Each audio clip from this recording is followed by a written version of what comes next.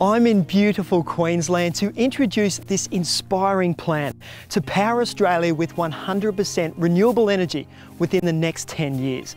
We're talking baseload renewable energy supplied around the clock, 24 hours a day by the sun and wind, our two biggest renewable assets here in Australia.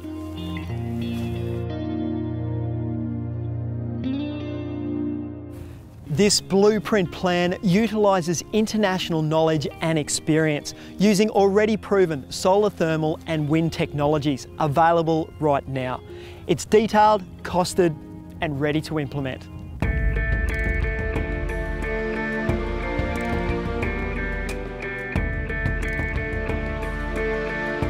Australia has a decision to make, whether to continue with 19th century fossil fuel technologies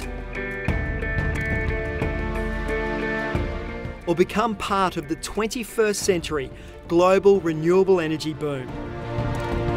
The boldness and ambition of this plan has attracted over 100 volunteer engineers and scientists to work on it for free. They're smart, dedicated people with the right practical experience and know-how. The plan has also received the backing of some very high-profile Australians.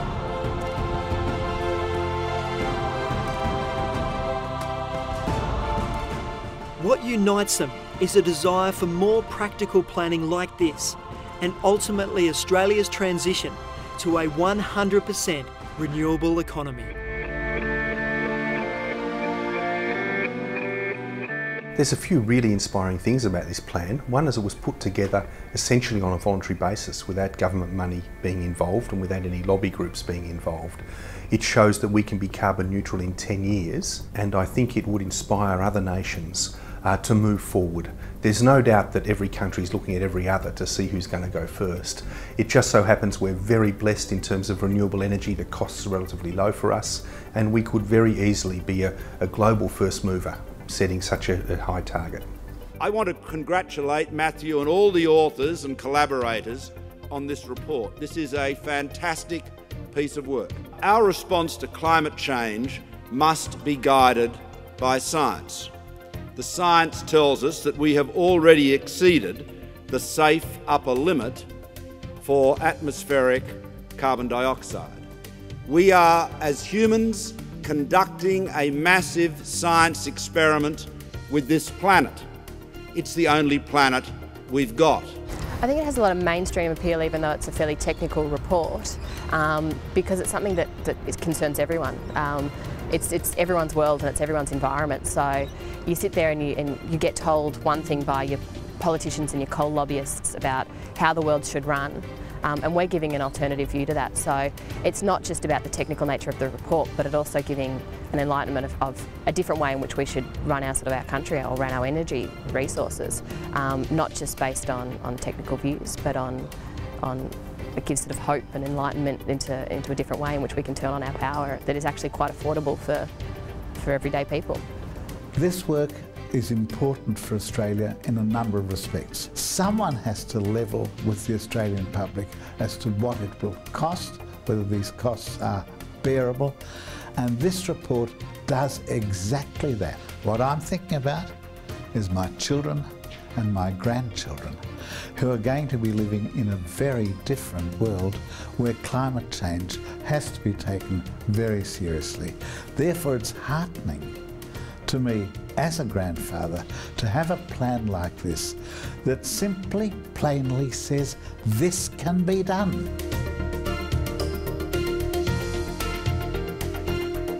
I found it great to read the Zero Carbon Energy Australia plan because it lays out a strategy for generating electricity, which is central to all our lives. Australia has enormous advantages because of the great land mass, the enormous amount of solar energy that comes in, and the availability of wind power. And we don't need to run that through fossil fuels that were laid down 300 million years ago. We can do that right now in real time. The thing that we've all worried about with solar thermal power, of course, is that the sun doesn't shine all the time. So what happens when there's no sun? Obviously at night, which is when we have our peak power load. The solution to that has been found. Use the heat of the sun during the day when it's sunny to heat molten salt, and then that hot molten salt is used to generate heat, or provides the heat to make steam, which drives electricity generation. We dismantled the industrial base that made horse-drawn carriages. We no longer rely on the horse as our major means of transport. We do change, and we have to change. New facts on climate are constantly emerging, and we, the public, are rightly debating the issue. But regardless of how this conversation evolves, it's clear that taking a risk management approach to climate change is the best way to tackle the issue. The Zero Carbon Australia project is producing shovel-ready plans to fully decarbonise our economy. It shows that baseload energy can be supplied from renewable sources. It's well within the capacity of the Australian economy to move to 100% renewable energy within a decade. And it's affordable at around $8 per household per week.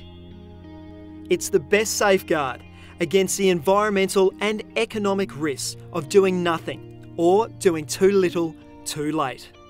The idea of a Zero Carbon Australia inspires me, and if it inspires you too, join us and get involved. Donate to the plan and help us produce them. We're actively seeking technical volunteers as well as people to help spread the word. Simply visit zerocarbonplan.org to find out more.